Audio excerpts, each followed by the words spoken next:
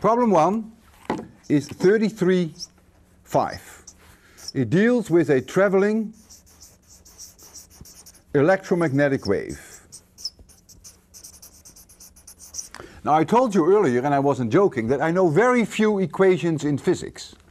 I can derive many from the few that I know. I know Maxwell's equations. Yes, I do. Certainly after this course. I also know some of the consequences of Maxwell's equations related to traveling waves. And I will share those with you.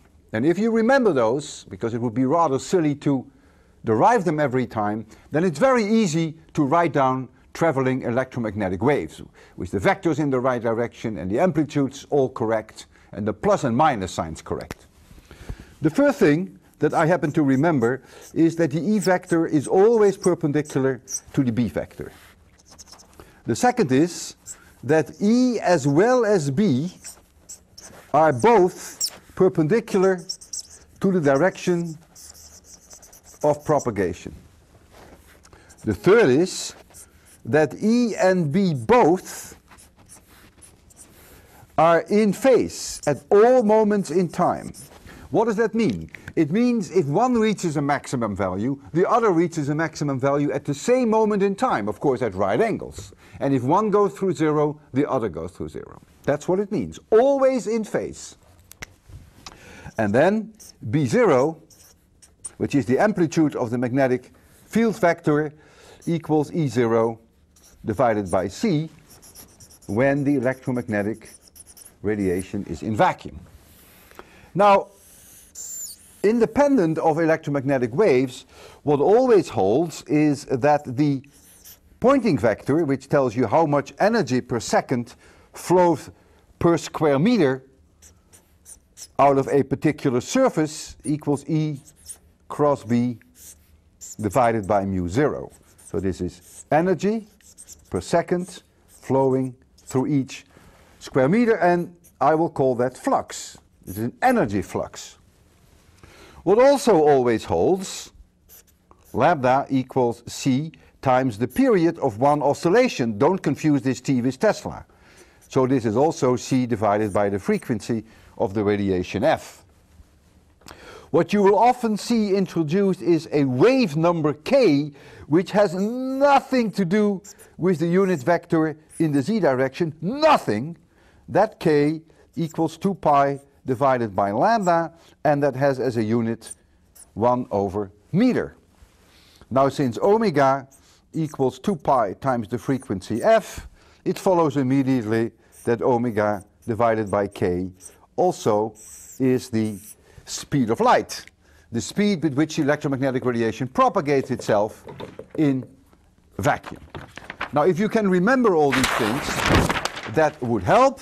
I happen to remember them. We have here in problem 1, we have a frequency which is 4.0 times 10 to the 13 hertz.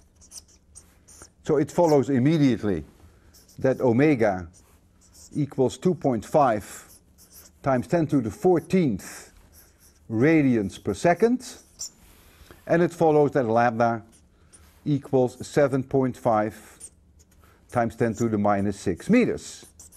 75,000 angstroms, if you like that unit. This is infrared radiation. We're also being told that the direction of V is in plus y, and we're being told that the B vector oscillates in the direction of x, plus minus plus minus plus minus, with that angular velocity omega. And you know B0, whatever that is. So the B vector, if we write that down, in terms of x, y, and z and all moments in time, would be the amplitude of the B vector times cosine omega t, which indicates the oscillatory character, minus k y in the x direction. And k then here means simply 2 pi divided by lambda. If you want to write for this k 2 pi divided by lambda, be my guest. Now let's look at these things. this minus sign is absolutely crucial. If this were a plus sign, the wave would not be propagating in the plus y direction. And you can immediately check that for yourself. Increase t by a teeny weeny little bit. If you want the cosine function to be exactly the same, you would have to increase y by a teeny weeny little bit so that omega t minus ky remains the same. So for this wave to propagate in the plus y direction, it is important that this sign here and this sign here have an opposite sign. If they both have the same sign, minus minus or plus plus, then the wave would run in the minus y direction. And this x tells you simply that the B vector oscillates in the x direction, sometimes plus, sometimes minus. Well, omega, you already know. If you are interested in k by any chance, then I believe that is 8.38 times 10 to the 5 meters minus 1. Now, since you know B0, you also know E0, because E0 equals B0 times C. So if we write down now the E vector as a function of x, y, z, and t, then we would get E0 here, which you know. And then I get exactly this same argument, omega t minus ky. Why? Because I mentioned earlier that E and B are always at any moment in time exactly in phase. And that's only possible if this is identical to that. Now comes the question, what is the direction that I should put here? What is the unit vector that I should put here? And for that I'm going to make a drawing.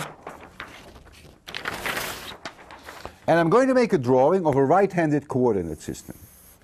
Always make a drawing of a right-handed coordinate system. And a right-handed coordinate system is a coordinate system whereby x cross y equals z. Don't even think of ever doing it in another way, because you get into deep trouble. So let this be x, and let this be y, then this would be z.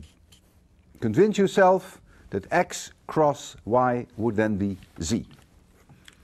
Now pick any moment in time, and let us assume that the B vector is in this direction. Of course, it's not only along the x direction in this direction, but since it's a plane wave, it's everywhere here. The same magnitude and the same direction. And this wave propagates to the right. And a little later in time, half a period in time, if assumed that this is the maximum value B possible in this direction, half a period in time it will be pointing down. And a quarter period in time it will go through zero. And they will all go through zero at exactly the same time. In what direction at this moment in time should I now point E so that, and this is one of my statements that I made earlier, so that E cross B is in the direction of V, which means in this case in the direction of positive Y. Well, that should not give you any problems. The only way that you can do that is when E is in the plus Z direction. Convince yourself that only then is E cross B in the plus Y direction. So that means that if we now have to finish this vector notation for E, we have to write down here a Z roof, and it's all done. I can now ask the question, suppose we wanted to move that wave in the other direction, not in plus Y, but in minus Y. What would we have to change? Well, we could change this minus sign to a plus sign, and this minus sign to a plus sign. What counts is, actually, is not so much that this becomes a plus, but that these two signs here and here are the same.